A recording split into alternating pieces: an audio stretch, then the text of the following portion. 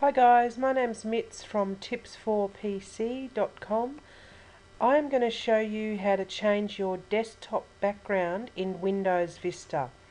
It's very easy, but I'm just going to show you because it changed from Windows XP.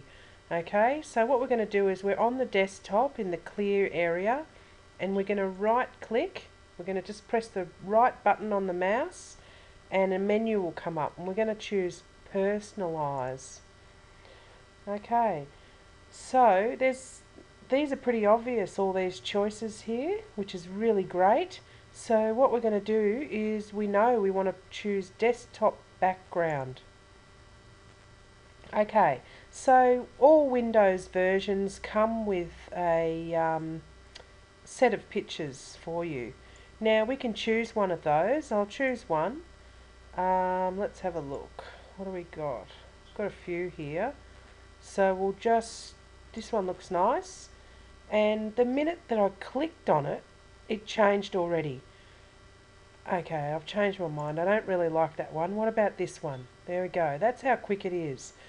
Now, this is just to fit the screen, and this one makes it smaller. Now, it depends on what settings you've got on your display settings. Right. Now, if you wanted to get a picture off your computer, we could just, at the moment we're looking at Windows wallpapers, okay?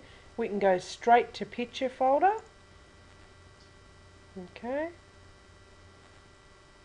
And then press browse. Now I don't have much in here as you can see, but I'm sure I can find something.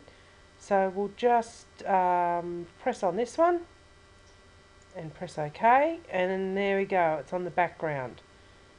It's not a really good example, it's just a drawing, but anyway, you can put anything you like there. Solid colours, public pictures, sample pictures. Let's go back to these are the best ones. Let's just go back to the wallpapers. Have a look again. What else have we got here? Got plenty. I'll try this one. There we go. Some fish. Alright, that'll do me.